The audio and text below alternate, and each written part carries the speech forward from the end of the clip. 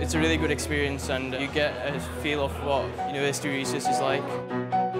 It gave me an idea of university life.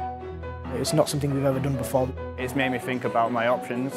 And like getting an insight into what it's like to be a scientist. Now I know what it's like, because when I was there I felt like an undergraduate student. I was treated like an undergraduate student, and that's what really matters. I know what it's like now.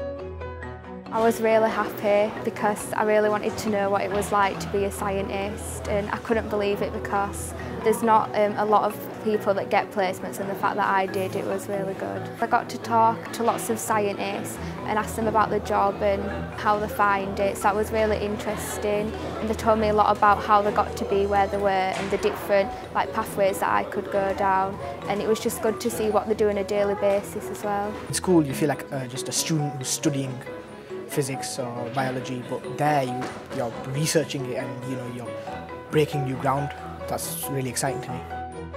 My name is Professor Neagu. I'm the head of computer science at the University of Bradford. The students are considered generally a valuable resource in terms of being taught and being expected to learn, but I think actually they are more than this, because working in an academic environment for projects, they are able to see the outcome of their work. So they are not just a valuable resource in terms of the impact of the teams, but they're a valuable resource because they provide feedback in the projects as well, and they are users as well as designers of what will be a deliverable of the future. The content of the projects, it was really interesting. It's quite exciting to be looking at such a prevalent disease.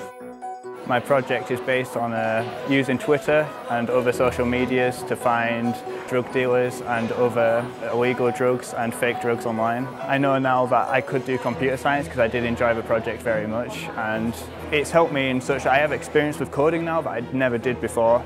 If I go to university to do computer science, I'm no longer completely in the dark about it, which means I have an advantage over other university students, which makes me competitive in the applying to universities and stuff.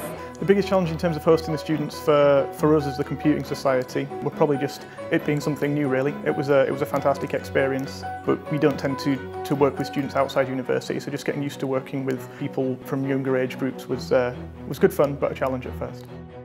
The Nuffield Foundation is great. I'm really glad I was given the opportunity. I think anyone who wants to get into science in particular should definitely try a placement, because for the students I think it's a fantastic chance to get some real world experience. It gave me an idea of university life. Just getting a bit of independence. And how many people can say at my age that they've written a 5,000 word report on aviation? The students were great. They worked really, really well.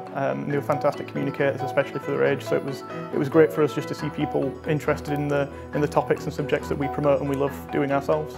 Really, really proud of what I've done.